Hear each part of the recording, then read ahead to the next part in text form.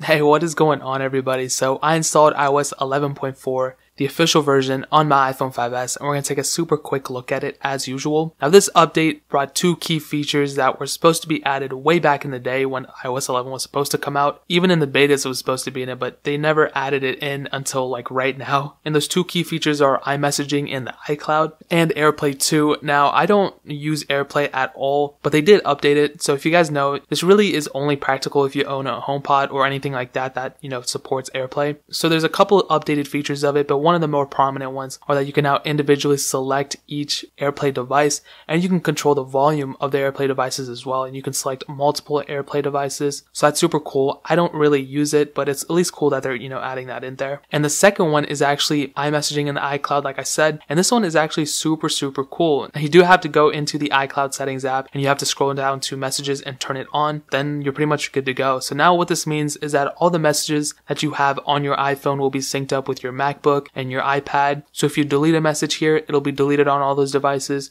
If you get a message, it'll be added and all that stuff too. And that's super cool. And now your messages are backed up. So if you change phones or anything like that, at least you'll be able to have those messages there. If you break your phone or you throw it, at least you have it. That's super cool that Apple finally added that in. And one thing I want to note is on my daily driver, I don't carry the 5S around with me all the time, but on my daily driver, I had the betas. I had the 11.4 betas running on it, and battery life didn't seem to be that good on it, I'll be honest. But they were the betas, and I'm not expecting, 100% great battery life or, performance. So I will report back in a couple days whether the battery life has increased, decreased, and all that other stuff. So stay tuned for that. But I did run a benchmark, and this is the multi-core score I'm getting now, 67,961. I don't have the other multi-core score. I don't know what I did with them for the iPhone 5S, but this is not a bad score for the 5S. Now, it's a pretty bad score overall, compared to a 6S or a 7 Plus or whatever. But for the 5S, it's really not that bad. I'm getting probably the same score that I used to get on my iPhone 6 before I factory resetted it. But, at least it's up there. At least it's not in the low 60s. It's on the upper end, so at least we have that there. So iOS 12 is about to come out next week, the betas. So if you want, I would probably recommend updating to 11.4. I mean,